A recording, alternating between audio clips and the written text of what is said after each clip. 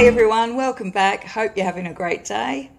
It's Tuesday here and I've just come back from my local food bank and I've got some goodies to show you all. On Tuesdays, if you're new to watching my videos, my local food bank offers free bread and baked goods to anyone in need.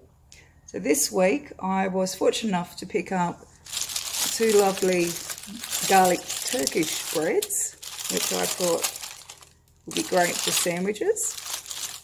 I did also pick up a 3-pack of the smaller ones as well. And I always keep an eye out for bread rolls or things I think my kids can use in their school lunch boxes. And I did try some of these the other week and they were really good. Everybody liked them. So I got some more this week. They're 7 seeds, high fibre, low GI rolls. So there's 4 in each pack and I was lucky enough to get 3 packets. So that'll be a big help with the school lunch boxes.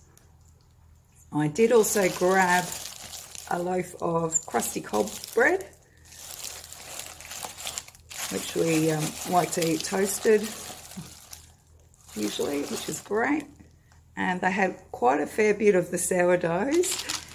I got my favourite Kalamata olive sourdough, which is really good. I actually got 2 loaves of that. And there was another garlic and olive oil one as well, which is really tasty. It's got like roasted chunks of garlic in it.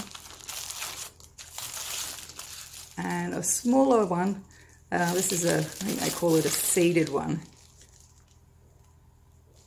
Seeded sourdough loaf as well. I find the sourdoughs, they keep pretty well.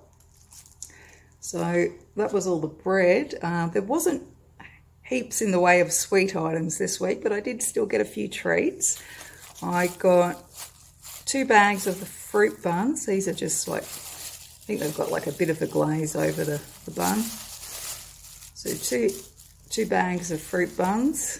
And I couldn't leave this poor lonely choc chip hot cross bun packet there, so that one got snapped up as well.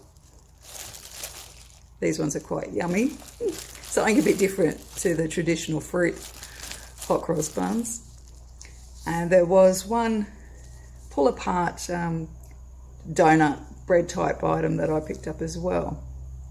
It's got like imitation cream and raspberry jam. It's pretty tasty, my kids like that.